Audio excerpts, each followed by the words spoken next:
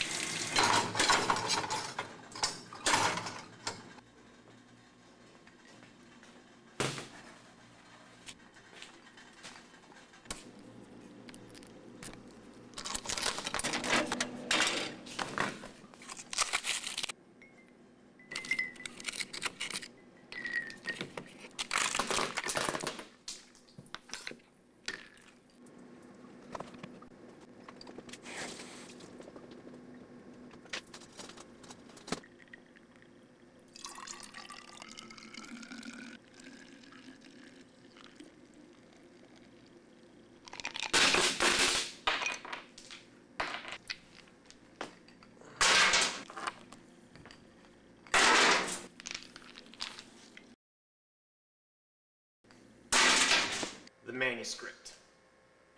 Tab. Totally artificial beverage. If you want to be a poet, follow these simple precepts. Forget originality, forget beauty, jettison onomatopoeia, cease the use of multisyllabic words and the shoehorn, wedge them into your poems all neat-like. Forget the flowers, forget it. Forget about wiping that out of your mind. Wipe off the stains left by confession or biography. Love, cinema verite, found poetry, art, political pet peeves, and all the cardboard walls of soapboxing. Forget shadowboxing, grandstanding, posturing, and rallying. Enough! Put down your fountain pens, and you better be writing with a fountain pen.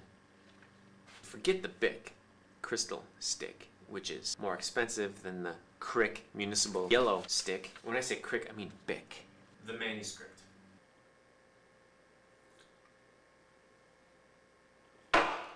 List poems are retired.